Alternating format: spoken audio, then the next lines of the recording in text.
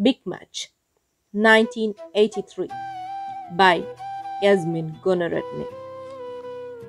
Glimpsing the headlines in the newspapers, tourists scuttle for cover, cancel their opinions on rooms with view of temple and holy mountain, flash point in paradise, racial pot boils over, and even the gone away boy who had hoped to find lost roots, lost lovers, lost talent even, out among the palms, makes timely return, giving thanks that Toronto is quite romantic enough for his purpose.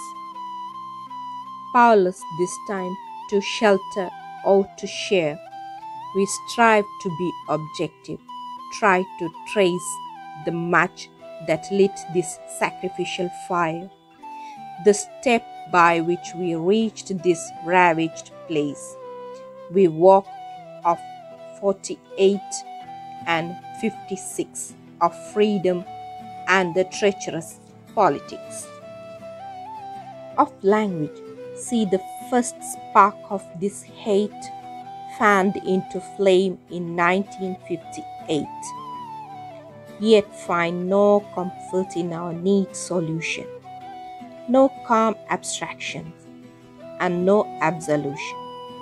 The games in other hands in any case. These fires ring factory and howl and big match fever, flaring high and fast as both side in its grip and premises. Dizzier scores than any at the all. In a tall house, dim with old books and pictures, calm hands quiet the clamoring telephone. It's a strange life we are leading here just now. Not a dull moment. No one can complain of boredom, that's for sure. Up all night keeping watch, and then as curfew ends and your brave lambs dash out at dawn to start another day of fun and games and general jollity, I sent Padmini and the girl to a neighbor's house. Who? Me? Oh, I'm doing fine. I always a drinking man, you know, and nowadays I'm stepping up my intake quite a bit. The general idea being that when those torches come within 50 feet of this house, don't you see, it won't be my books that go up first, but me. A pause. Then, steady and every bit as clear as thought we are neighbors, still as we had been in 58. Thanks, by the way, for ringing.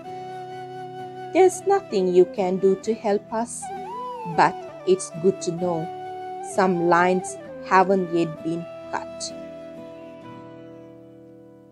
Out of the Palmyra fences of Jaffna, pistol 100 guns.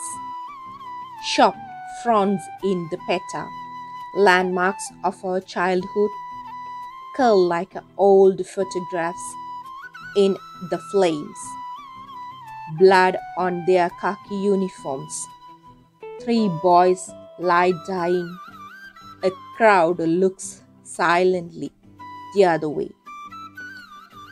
Near the wheels of his smashed bicycle, at the corner of Duplication Road, a child lies dead, and 2 policemen look at the other way, as a stout man, sweating with fear, falls to his knees beneath a bow tree in a shower of sticks and stones flung by his neighbor's hands. the joys of childhood, friendships of our youth, ravaged by petties and politics. Screaming across our screens, her agony at last exposed. Sri Lanka burns alive.